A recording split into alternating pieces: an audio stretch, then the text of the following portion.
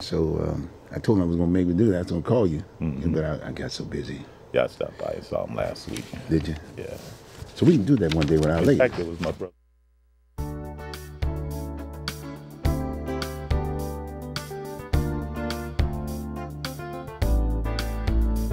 Welcome to Oregon Voters Digest, the program that brings forward the social and political issues that are important to people living here in the Pacific Northwest. And now, your host, Bruce Broussard. Welcome again to this segment of the Oregon Voters Digest. I'm Bruce Broussard, your host. As usual, I want to make sure that I get it out there that I want you vets to get out there and sign up for your benefits. It's very, very, very important, especially those Vietnam vets. And it's a very, very important situation because many are kind of like living on the possibility of welfare or whatever.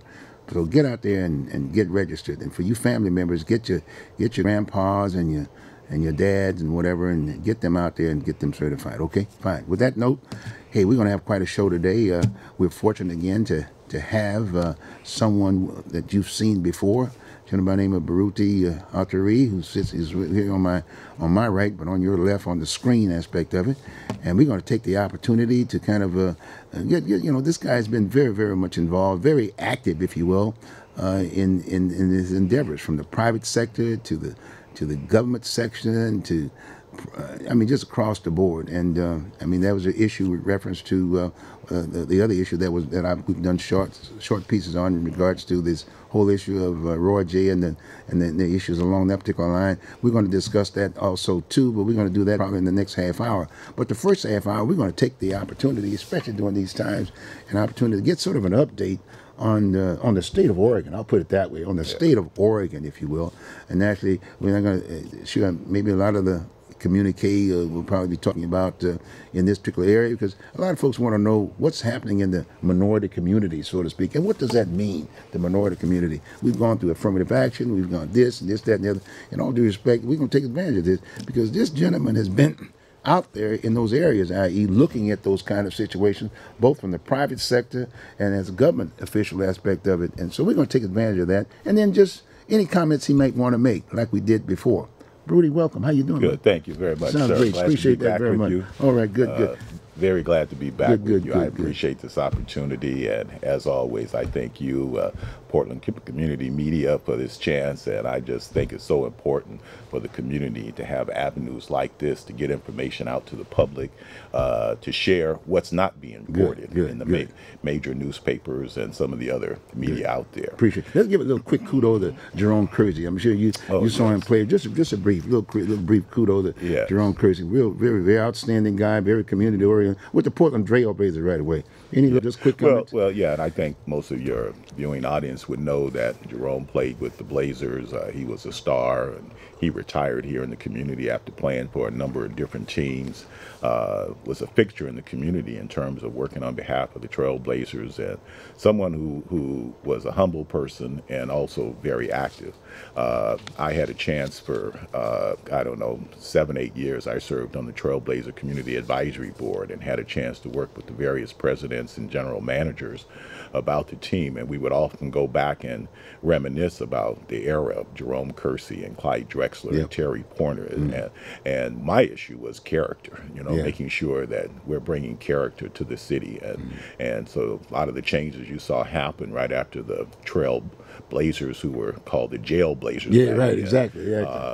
Some of that was getting a lot of discussion by Steve Patterson, who was then president, Larry Miller, who came in after him, and I was able to participate. And I was always very straight up in terms of, it didn't matter, how good these guys were, that we don't need to have characters that are detrimental to the community and be negative role models. So I'm just proud to say that Jerome Kersey, from what I could see and what I knew, was an upstanding person, had great character, represented the organization well.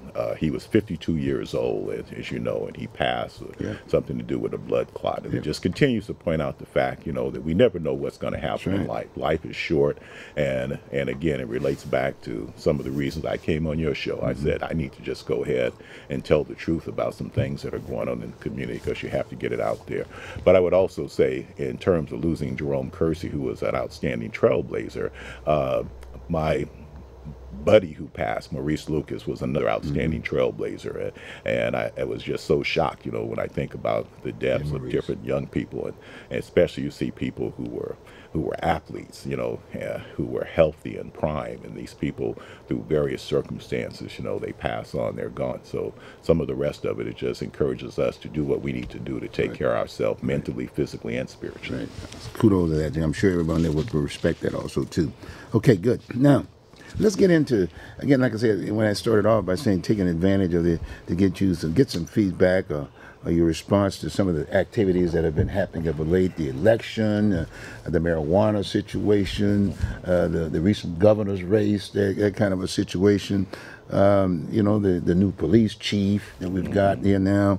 This is Black History Month. I want to make sure, folks, this is Black History Month, and this is my Black History Month show. Okay, so I'm fortunate that we're fortunate, if you will, to have Buruti Arthuree to respond to that, because he, as far as I'm concerned, when you look at his background, like I said before, this guy was in the private sector aspect. We got Providence, and you've got the Housing Authority. You got the State Housing Authority. State Housing. You got PDC, Portland Development Commission, and you know that is a hotbed. I mean, for someone to take on that task, that was quite a bit. So just your reflection on some of those areas. Well, Bruce, I appreciate the invitation, and it was last year in February during the month of Black History that I came on your show and started talking about a number of things going on in the community.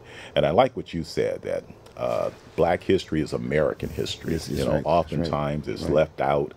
Sometimes it's distorted, but it's just part of American history. So even as I talk about the issues that impact our community, I'm always looking at how does it impact us, one, as African Americans in the community, but also in the context of the larger discussion and the larger community, because who and what we are is interwoven so much into the fabric of the society at large.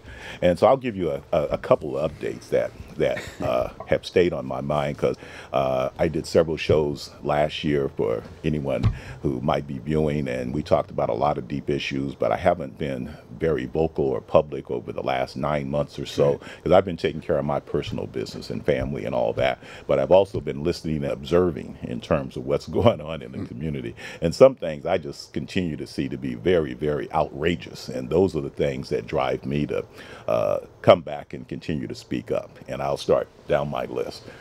The very first one was, you ran for Multnomah County Commissioner, and as well as 3 other people ran for Multnomah County Commission. And I was very taken back the way the media reported post-election and how the results of that election happened. And there were several things that just really stayed with me. The first one is, I was surprised when we start to hear from the media, and some people in the community were questioning the fact that we've got 4 African Americans running for the same position at the county. And I was taken back, because it was as though that we are so monolithic as a people that if we can get one person, that person is going to represent all of us. And when I sat back and I looked at the 4 people who were running, starting with yourself, someone who is a senior, someone who has a military background, someone who is a business owner, someone who's been doing development in this community. So you bring a whole set of life experiences to the discussion about the issues that are facing us that's different than somebody else. Then you take a step back. You had Teresa Rayford running. And I was shocked, because here she is. First, she's a mother. She's been an activist in the community for years. She had ran for Portland City Council before, and she was a former business owner. And she has continued since that election to be involved in the community, and now she's leading the effort of Portland, Don't Shoot Portland, Don't Shoot PDX. And I think she's continued to demonstrate her leadership skills, her passion for this community. But when the media saw that she was running, I was so taken back, because the media report was, oh, she's running because Buruti and or Bruce may have put her up to it. And I thought that so much diminished who she is as a person, her background, her experience, and it was just cut to a little soundbite. She's doing this, and it was like it was an emotional decision on her part. But she too, she ran, an African-American woman. And then you had the third person, Mr. Kelvin Hall, who is a father in the community with, I think, 3 or 4 kids in Portland Public Schools, a criminal justice major in PhD, school. I think, PhD, He may be working on a PhD, but he has a master's, and he's been doing a Very lot of stuff articulate, in the yeah. community, And very education. active with the Albina Ministerial Alliance for justice and police reform. And so the same thing. So people on the outside in the media said, oh, we got 4 black people, and they could not see past that. And I was shocked. And so I took a step back and I said, if you were to take away the fact that the 4 of you, and then you have Loretta Smith was the incumbent, the 4th person. But if you take away the fact that we had 4 black people running and didn't say they were black, you've got 4 individuals with very unique perspectives, very unique experience, and very different approaches on how they saw the position, how they would reach out to the community. But again, because of the media and some folks in the community, they didn't want to recognize that. All they could see is, oh, they're black. And that stuck in my craw. That just really stuck in my craw, because everybody was uniquely qualified in order to run for the position. And then after the election, here's the other thing. They said, oh, Commissioner Loretta Smith wins by a landslide. She got 70% of the vote. And again, this is one of those things, is the glass half full or is it half empty? Now, if you go back to the election, nobody even announced they were going to run against her until about 4 months before the election itself. And so in a period of about 4 months, she essentially went from, my perspective is, she had 100% of the vote because there were no challenges. Nobody was questioning the job she was doing. Nobody was questioning what she was doing. The comments weren't being made that she's a photo op commissioner, that she's taking pictures, but what has she done?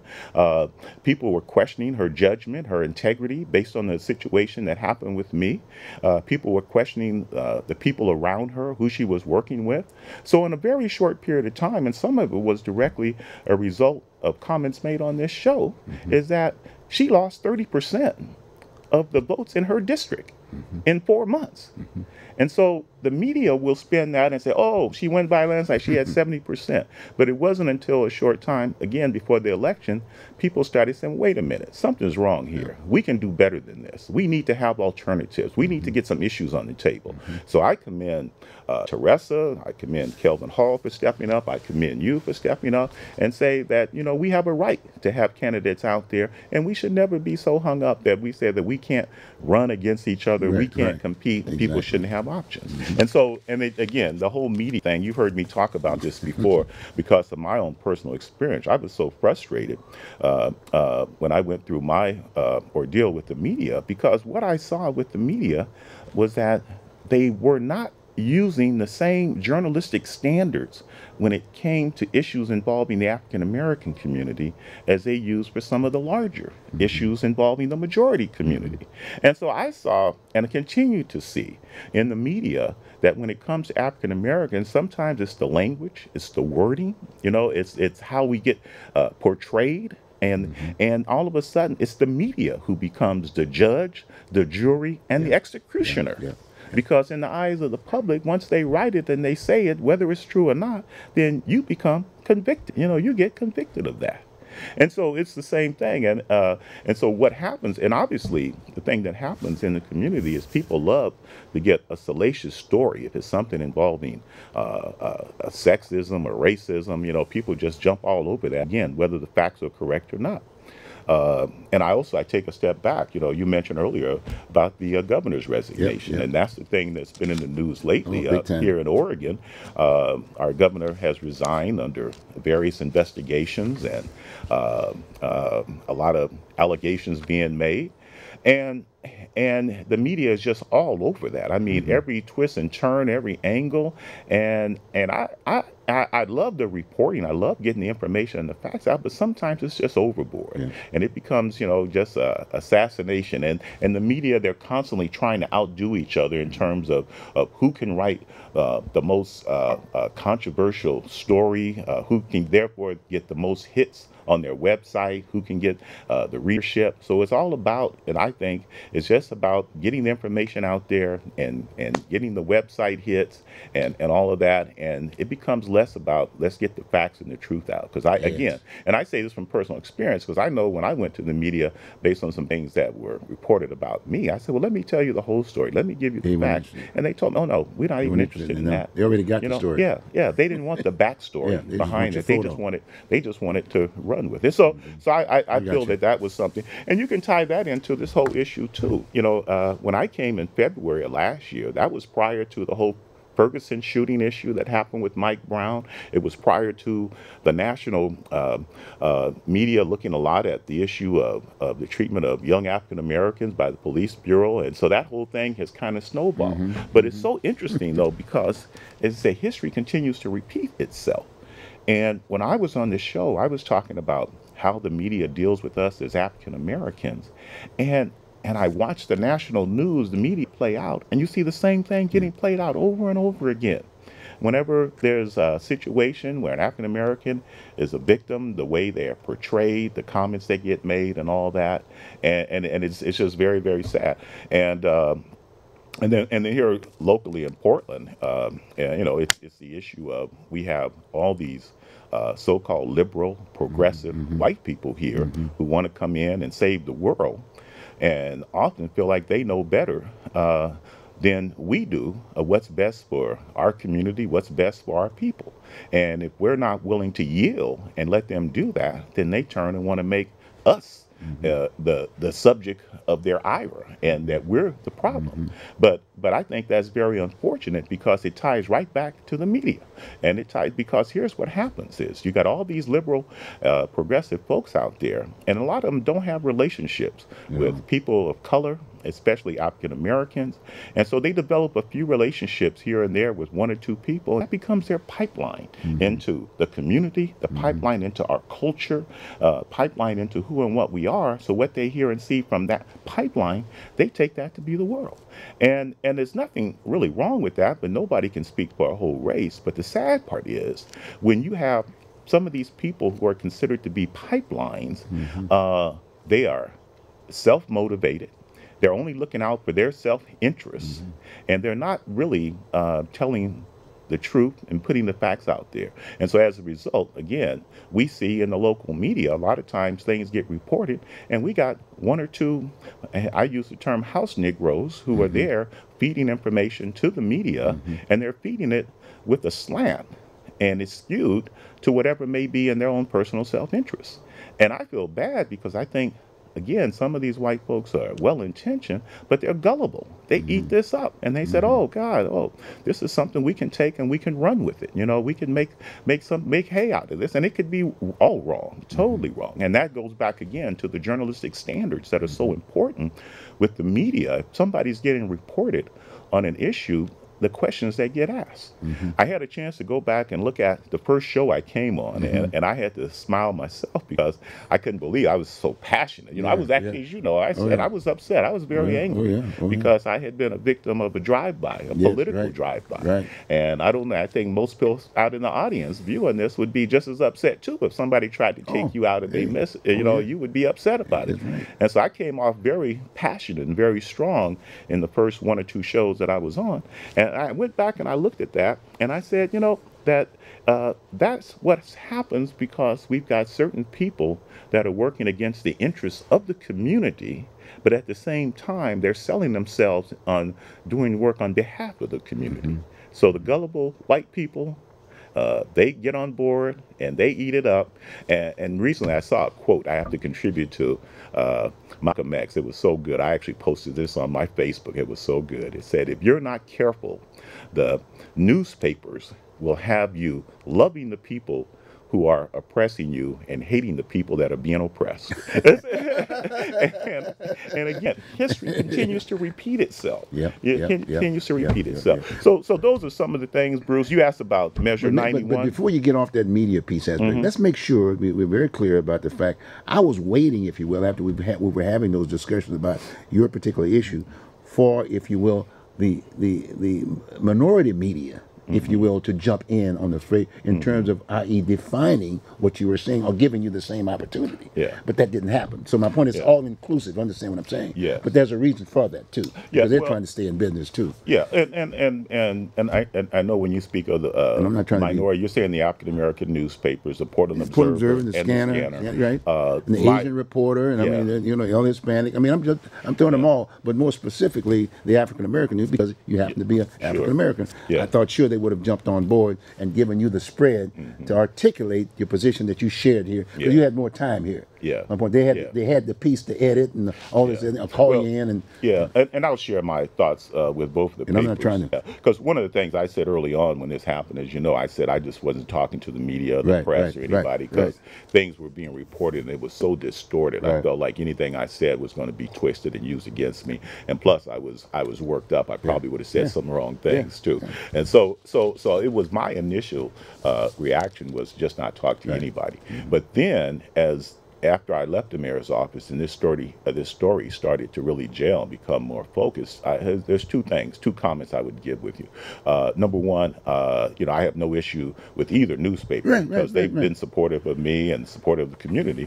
But I would say with the Scanner newspaper that Bernie Foster, who's the owner, publisher, he could write an editorial about what happened to me because he was there that night, and he could at any time write an editorial about this is what I saw, this is my perspective, and that's up to him. He may even eventually do that one day. But that'd been okay. Yeah. But I think it should have been done. It would have been a good thing for the community at large, and what the majority community expect, if you will, of the African American newspaper. You know what I'm saying? Yes. To kind of give them a feel for what's going on. And again, I can't speak to why that didn't happen or why it didn't touch. But I just want to make sure that I throw that out on the table. But I also want to come over to the Portland Observer because the Scanner, again, Bernie, and he may step up, he may write an editorial. I don't see him being bashful on most issues, most subjects, and he'll speak up. And I've supported him for years. I continue to support him, whether he writes an editorial or not.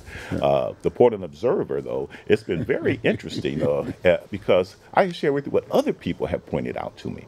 For whatever reason, and people can speculate, but they have been on a kick since this whole story came out to promote Mr. Roy J. Harris. You know, every week a paper come out, they're promoting him, promoting his picture, trying to say good things about him and all of that. And I've had other people in the community come to me and say, Buruti, did you see this? Buruti, did you see this? Buruti, what's the deal between Roy J. Harris and the Portland Observer that they are just bending over backwards to make him look like, like he is the savior of our community? And I don't know. I don't know. People can speculate, but it's sad to think that we would have any media that is less than objective on what they're reporting, and folks have said that one's reporting shouldn't be tied to the advertising dollars. That if you support me financially, I'll say some good things about you. And that's not journalism. So the Observer, I've been a little bit more disappointed in, and at one time I think there was some consideration to writing something about this situation that we've been talking about, about the political drive-bys, about the nonprofit fraud that has been alleged by a dozen people around town, about the investigation, and leading up to a potential article, I was asked to come and sit down for a meeting with the owners or publisher of the newspaper because they wanted to talk about what would the story be about.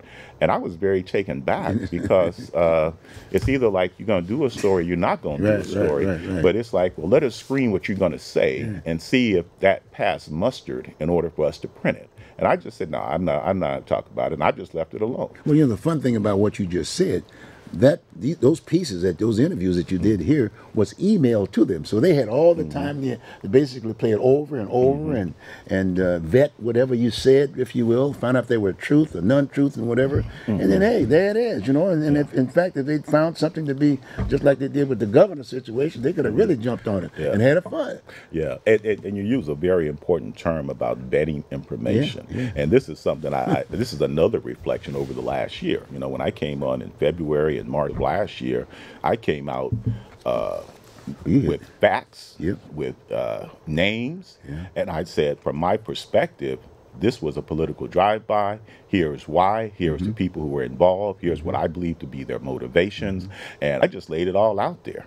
And at the end, I challenged anybody. Said, if I read the situation wrong, if I've misinterpreted anything, somebody let me know.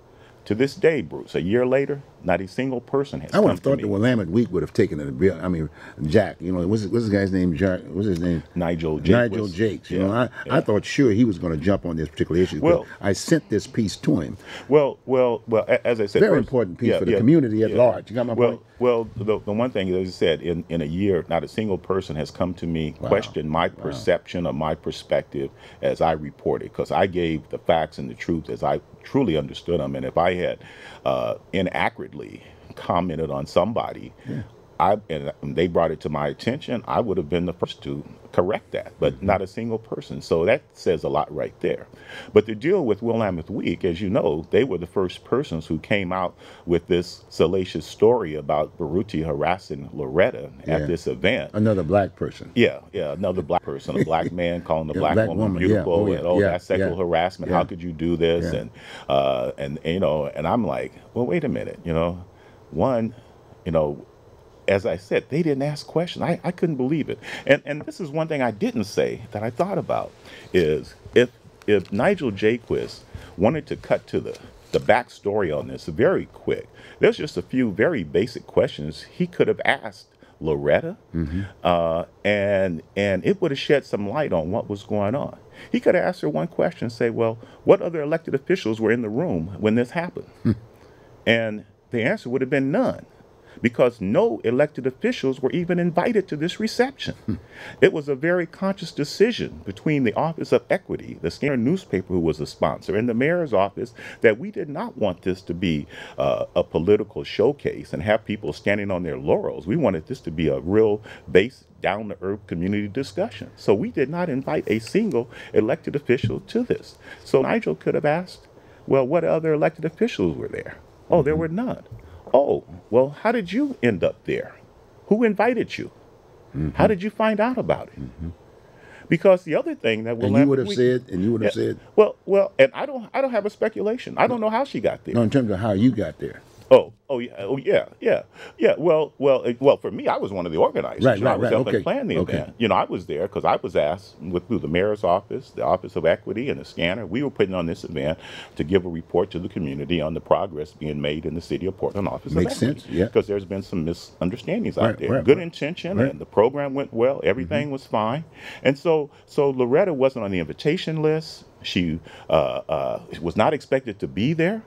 And so at the time she walked in, out of common courtesy, as I've done ever since I've worked for 2 governors in the state legislature, I go out of my way to acknowledge elected officials because I know how hard it is to be an elected official. And so when she came in, before I passed the mic or moved on to the next point I was going to make, I just wanted to acknowledge her and give her what we do in our community, give her a shout out. Give her a shout out. And so, but Nigel, he didn't ask that question.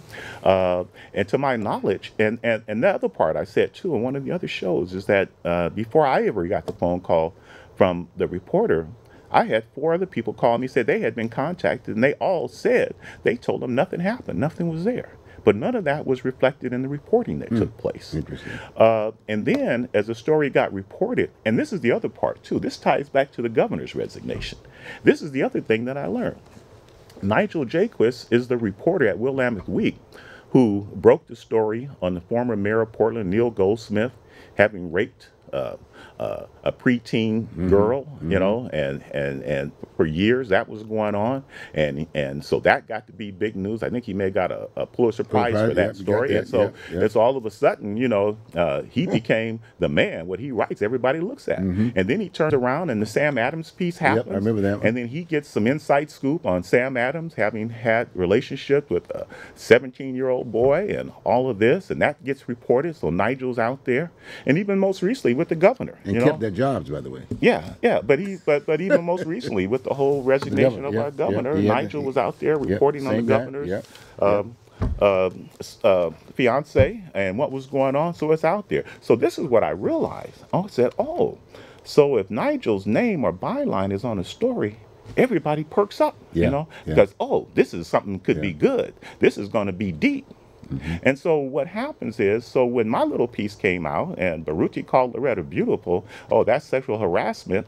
And that was about the extent of it. But because he said it and was in Willamette Week, the news media went crazy. The other newspapers, oh, we're getting scooped again by Nigel. We need to find something. They start turning over everything they could in terms of, we got to find the dirt because we don't want Nigel to scoop us any more than they have. And so they did all of that. And they came back and said, oh, well, he's got some unpaid parking tickets and he's involved in a lawsuit with an attorney. Those were the two things they came back with, and I sit back because as I said, I went to some of the media and said, let me give you some of the rest of the story. And at that point, they said, no, we don't want to do that. And one of them actually told me that we got scooped by Willamette Week. So we going back, we're looking at all of the legal filings. We're looking at public records. We're trying to find anything we can because, again, Nigel has kind of served you up without really the facts. And so we want to continue to do our part. Get our piece. To bash you, to get our piece in, and make sure there's anything else. And then the part that I'm sitting back because I'm saying,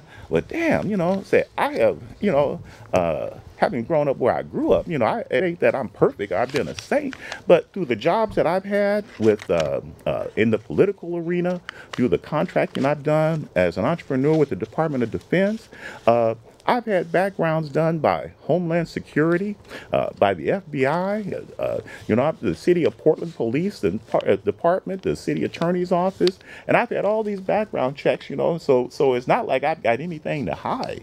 And so that's as a result. They say, well, we're going to take this one comment. He called somebody beautiful. Oh, God, that's sexual harassment. Oh, he got some unpaid parking tickets. Oh, yeah. And the fact, oh, yeah, he's got a lawsuit. So that's what they wanted to make that my life story instead of the 40 years plus of service and work that I've done in the community. As I said before, none of that was ever mentioned. None of it mentioned, here's what his background is. And that's the other thing. As a reporter, I would think if someone had been decades of community service, no allegations, nothing like this has ever happened, no criminal record, nothing else like that. Somebody makes an allegation like this, instead of just jumping on it and accepting it at face value, that's the time to start asking some questions, do some background checking. Has this happened before? And none of that. It was just taken and let's run with this. And, and so I was very disappointed. Well, bottom line, as you said, this was a drive-by, and you don't take those other things into consideration. You understand? Drive-by. Yeah. On that particular note, we're going to take a break on this drive-by situation, and we'll come right back with Mr. Buruti. Be right back.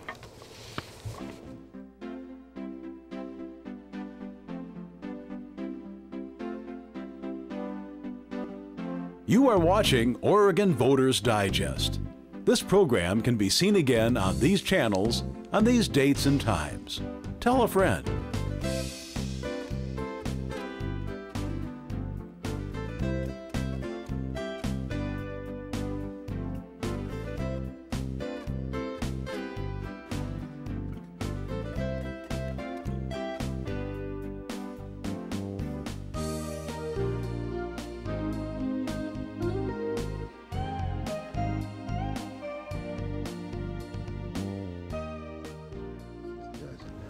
Welcome back, folks. Again, I'm Bruce Broussard, your host here at the Oregon Voters Digest. This is Black History Month, and our featured guest is Buruti Arthuree, and it's been just great. If you've missed the show, you can pick it up later on, or if not that, you can pick it up on YouTube, okay? Now, on this particular segment, we're just going to continue on with reference to his some response in regards to some of the issues that are impacting here in Oregon. And one of the biggest issues is that of the whole issue of police. Police is kind of like from a national perspective aspect of it. The Ferguson thing and this, you can go on and on and on. It's big stuff right now. But here in the Portland area, in Oregon, if you will, whenever you start thinking about, i.e., the whole issue of police and gangs and this, that, and the other, it's always tend to identify with African Americans aspect of it. And that was a big case here. The environmental storylines basically brought this issue up to the table, et cetera. So it got down to the point where the Justice Department got in. I'm just doing a quickie piece. Justice Department came in and basically sat down with the city of Portland, gave them some guidelines, if you will, and now they've got a program. So we're going to see if Buruti here will kind of give us a little feedback, and you can go back in history if you want to, or whatever, okay, sure. And how you got involved in that whole process. Then there's the mayor situation, who basically picked you to oversee that piece for him. I mean, I'm just throwing that out to Just want you to jump right on in that great, piece. Okay. great. And again, just for the sake of some of your viewers who may not know some of the background, I retired from the mayor's office. My position was policy advisor to the mayor. My area was public safety. I served as the mayor's liaison to the Portland Police Bureau, a bureau with about 1,000 officers. And in that role, it put me in the position to be involved in working with the mayor and advising him on the Department of Justice settlement that was being proposed in response to the investigation. The city of Portland had been found at fault by the U.S. Department of Justice for using excess force when it came to dealing with the mentally ill community. There was a major push to also find that excess force was being used with people of color in the community, especially African Americans. But that was not one of the rulings, one of the findings. So when I arrived in the mayor's office, this settlement was being negotiated. It was being worked out. There was a list of recommendations that the Department of Justice had put forward to the city of Portland, what they needed to do to improve the training of officers, the recruitment, the hiring, how to deal with the mentally ill community. And so in my role, I was able to help to start to advance actions as it related to some of those recommendations. And during the time that I was there, the areas that I take great pride in my time when I was there is that, number one, I had the opportunity to have major input on the police budget at that time. And it was during the time when the city of Portland was facing a $21 million deficit in the general fund. So there were a lot of drastic cuts having to be made across the board. And in the police bureau, there were a lot of proposals of things to be cut. But one area of the budget that I felt passionate about, it was dealing with the school resource officers. And those are the police officers assigned to our middle schools and high schools that are on the ground, not there to arrest people, but there to work with the kids, to prevent problems, to be responsive if there is a serious situation. And I had the opportunity while in the mayor's office to get to know the school resource officers, going on ride-alongs with them, visiting the school. And I said, this is the type of preventive work we need to do on the front side, so we're not on the back side looking at how do we track down the gang members and lock them up. And so I supported that, and fortunately the mayor accepted that, and the school resource office maintained a lot of their resources and the officers in the school. And the other area that was real important is that the issue of training. We realized that the training needed to be improved for our police officers. They needed to start to learn how to de-escalate situations instead of escalating situations when they came on the scene. And so I was able to participate with the people in charge of training and to look at some of our policies and some of the changes, the recommendations on how we approach people in the mentally ill community, and was involved in the early stages of helping the police department get a new training facility built out by the Portland airport. And they have that. And we have an opportunity now where officers can go in as almost real life situations and be able to train and interact and all that. The other thing that I really was passionate about is the area of police discipline. You know, we've had a history in this city and probably a lot of other police departments, the perception of police officers not being held accountable when they do things wrong. And so on behalf of the mayor, I'd sit in on all the police discipline hearings. So when they were brought up, complaints by citizens, violations of policies and rules. Is that an example that you may have? One that comes to mind is, I guess, was it an officer or something that had posted this deal out on a... Well, oh, okay. If you don't mind. Okay. Well, that was one that actually happened before I came aboard. Before you came aboard, but let me come back to that, because I'll come back to that. Yeah. I'll talk some. That's what sort of comes out of my mind. Yeah, because part of my role is to would have been to advise the mayor on situations like that. And so my advice, it was on the budget, it was on training, it was on police discipline, and I take also a lot of pride in helping to have input to the police chief on promotions, making sure that we have diversity in how we get promoted, making sure we've got women and people of color in strategic positions of command.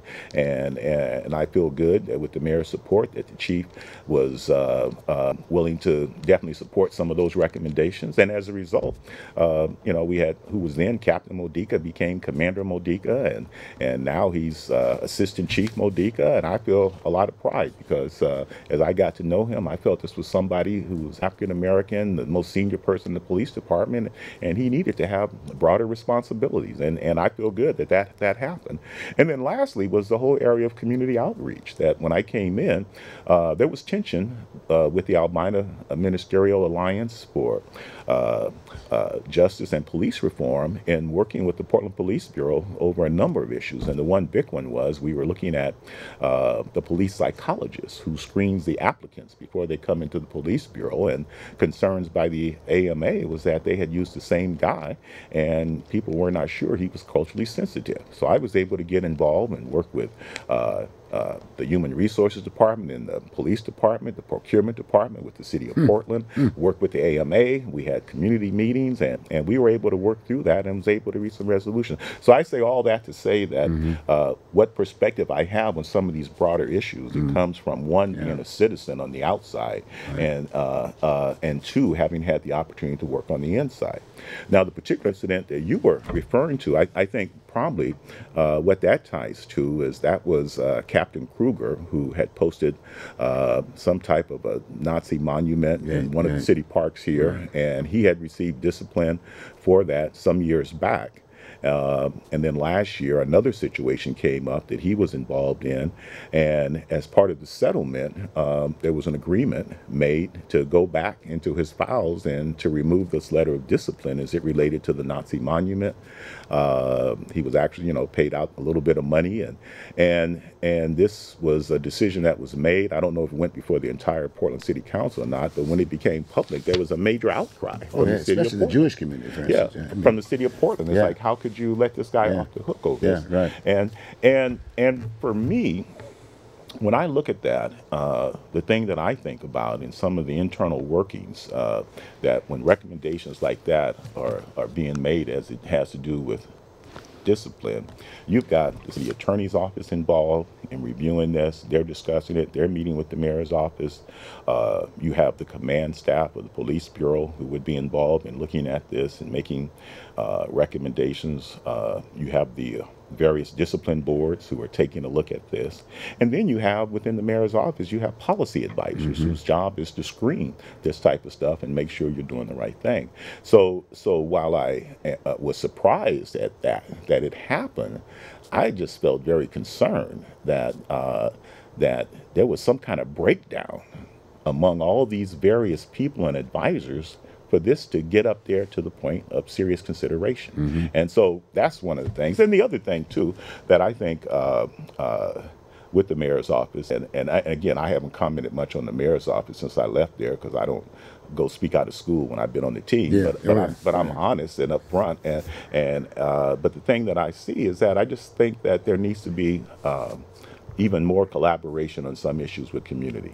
I think we're doing good on some of the Department of Justice settlement issues, but some decisions get made, even if they're the right decisions, sometimes you need to talk to the community. So one is a good example. You asked me about the new police chief. The new police chief, Larry O'Day, someone who I think the world of. I had the opportunity to work with him when he was assistant chief within the Bureau, and we worked on diversity issues, training, education, and of everyone on the command staff, he was the most consistent, the most invested in working with people of color, working with women, wanting to see them get opportunities within the Bureau.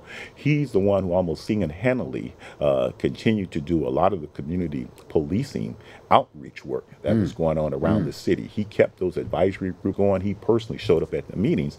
So even before he was considered to be police chief, this was somebody who I saw who was real. I felt who I think was real and trying to do the right thing. So I, for one, and I've said this to a number of people, I think we got the right person for the job, and I think it needed to be someone from inside the Bureau with everything going on with the Department of Justice settlement, and I think within the Bureau he was the right person. But the way it was handled and the way it was announced, it made it appear as though there was no collaboration, no input from the community, and so a lot of people in the community said the same thing. Well, wow, we like it. God, wouldn't it have been nice to invite us to the table, give us some input, and that's where I think the mayor's office is taking some heat.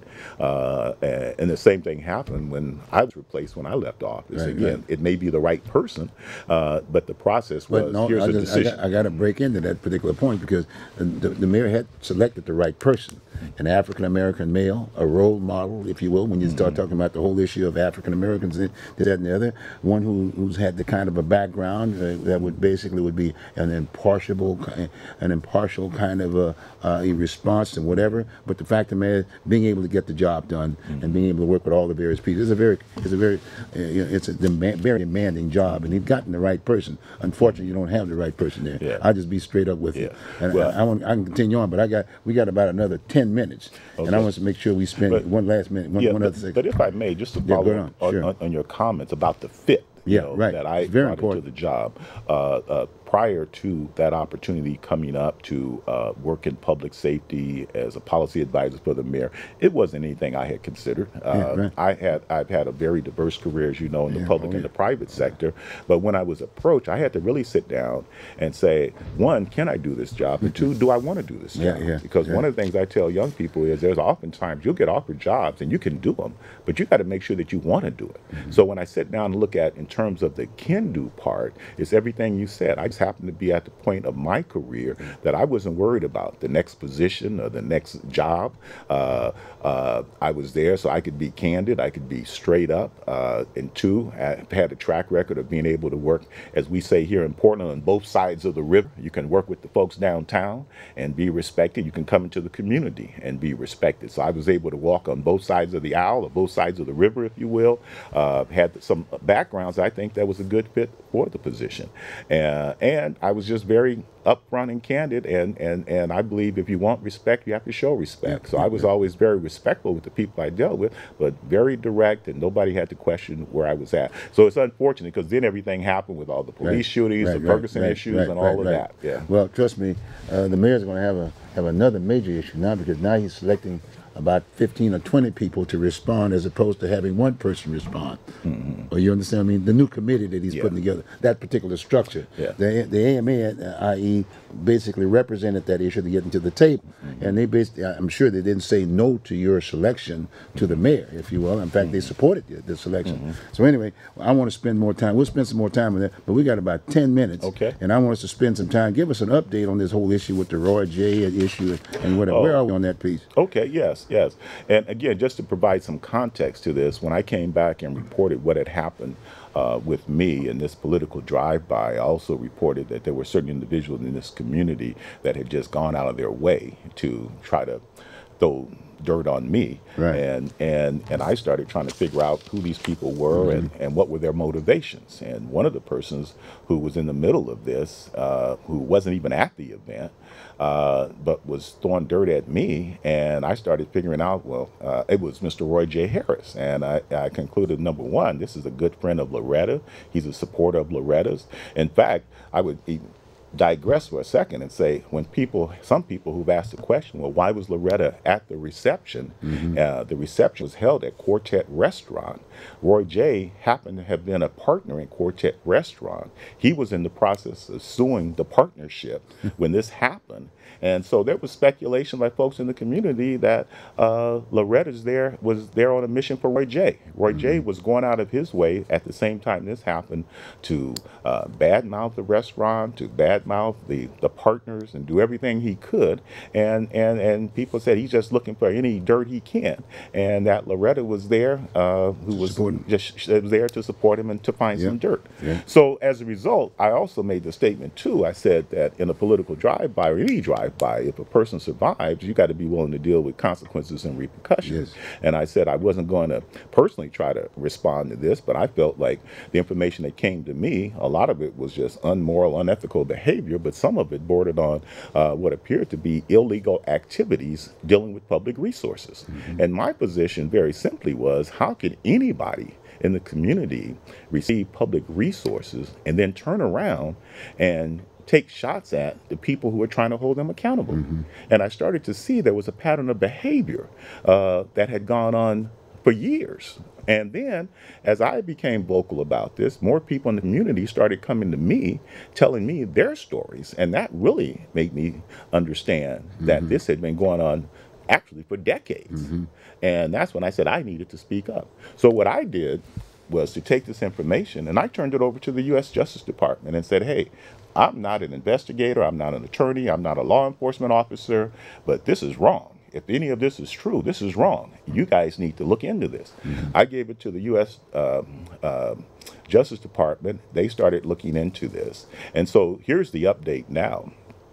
What has transpired is this investigation has been handed off to the State of Oregon Attorney General's Office, and the State of Oregon Department of Justice has picked up the investigation.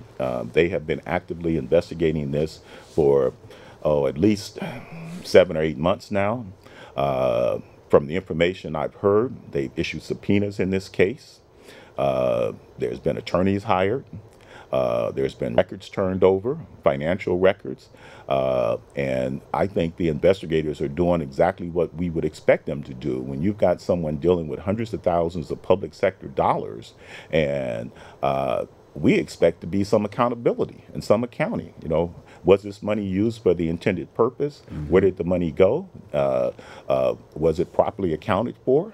And when you start to look at nonprofits who don't appear to have an active board, they don't appear to have a budget, they don't have minutes of any meetings, they don't have any motions to make decisions, and you start to see a pattern where a single individual running multiple nonprofits. Alleged something like 40 or so, or something. Some outrageous, at least a couple dozen, if not more. Right. And Gee, that just blew my mind. And no paper trail. And so I'm sitting here going, well, wait a minute. I'm getting put on blast in the media. I'm getting put on blast because I call it Sister Beautiful, and you got somebody out here. And this goes back to Malcolm X. Say, if you're not careful, the newspaper will have you loving those folks who are oppressing you and hating the ones being oppressed. So I'm getting hated because I'm telling, here's the truth. Here's what's going on. And then conversely, you know, and Mr. Roy J. Harris, who's, you know, he's running around doing a lot of self-promotion, taking pictures with all these liberal, progressive, gullible white folks and running his website. Everybody putting him out there, and he's acting like and telling people he's untouchable. He can do what he wants. And he represents the community. And he represents the community. And the black community. And the black community. And most folks would say they just tolerate him. Yes. You know, and so he's running around, he was doing all this. I gave it to the investigation. So long story short, the U.S. attorneys have collaborated with the Oregon Attorney General's Office. They've handed off the information. The Attorney General's Office investigators have been in the lead on this. And as of the end of the year last year, based on all the information turned over, they brought in another investigator to go through all the paperwork and all the documentations, and we'll see what happens from there.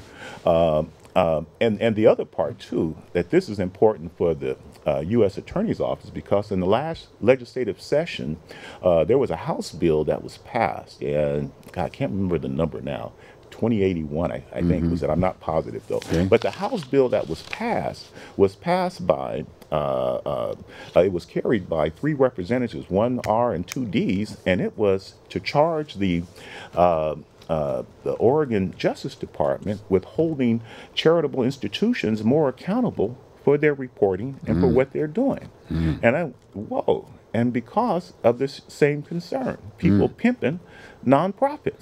And so the Oregon Attorney General's Office immediately stepped up, and they've been actively pursuing this. And Where's that bill? That bill it's been passed. It has been passed. It has been passed. It's active, and when I talk to folks there, they are responding. I say right now, I think it's a good bill. I think it's doing what it's supposed to do, and it goes back to the same thing. Again, you know, the positions I've been in with the state of Oregon, the PDC, Providence, and other folks. I work with a lot of people, and the black folks have loved it when I go to the school board and I hold folks accountable, and I go to to city council, I go to the PDC commission, and I'm holding people accountable. But some of these black folks, I turn around and look at them and say, well, look, you need to step up, make sure you're doing what you say you're going to do, and then they get mad, you know. And I just feel personally that Roy J. Harris fell into that category. So there'll be more on the investigation that's going to come out. At some point, I'm sure the media, the mass media, will pick up on that. Let me ask you a question. You said the U.S. Attorney General. I mean, the U.S. Okay. Then they gave it to the state, right, Attorney General. Okay. But then, in all due respect, after going through this governor stuff, some things came out revealing from the standpoint that the Attorney General, a number of people felt that the Attorney General of the state did not jump on this Kitzhopper thing before the election. And one of the rationale was that, and I understand, I know, that the husband of the Attorney General just happened to be the publisher of the Willamette Week. You're correct. Okay? Yes, you are correct. So then I started thinking about your particular situation, and I'm just saying, well, now, who was able to lobby? Now, this piece about, well, the defense gives it to the state. Are they going to be overviewing this thing as far as the feds are concerned? Well, what's that all about? Well, the thing that I understand, because in all due respect, one other little piece I want to throw in there, you know, when I start thinking about the feds, you know, Roy J. has tentacles all over the place aspect of it. And I'm not trying to get personal with it, but I think about Senator Wyden. You know, Loretta was really his supporter, if you will, in this whole piece about her running for office. Hey, okay, fine. But again, he's on the federal level. And it's easy for him to pick up the phone and say, hey, well, let me talk about this piece, or it's nothing, or something of that nature. So, well, I'm not trying to bring this issue up. But there's a couple of thoughts. We got about 2 minutes. Yeah, a couple of thoughts I share with you. Number one is that, as I understand it, the Justice Department, they were going to investigate tax fraud. That's what they were looking at. The Oregon folks are looking at nonprofit fraud. And in this case, based on some of the allegations made, it fit more into their bailiwick. And so it was a matter of, I guess, discussion. They said, well, you guys take the lead on this. And the other thing, some folks here locally may have seen that there were 2 people convicted of nonprofit fraud recently. Two women, and African American, and they both received some jail time. One 2.5 years, one 3 years. And I found out the same people who were investigating, and it's actually not an investigation of Roy J. per se. It's an investigation of Project Clean Slate and the African American Chamber. And Roy happens to be the linkage for both of those. So they're looking at both of those organizations.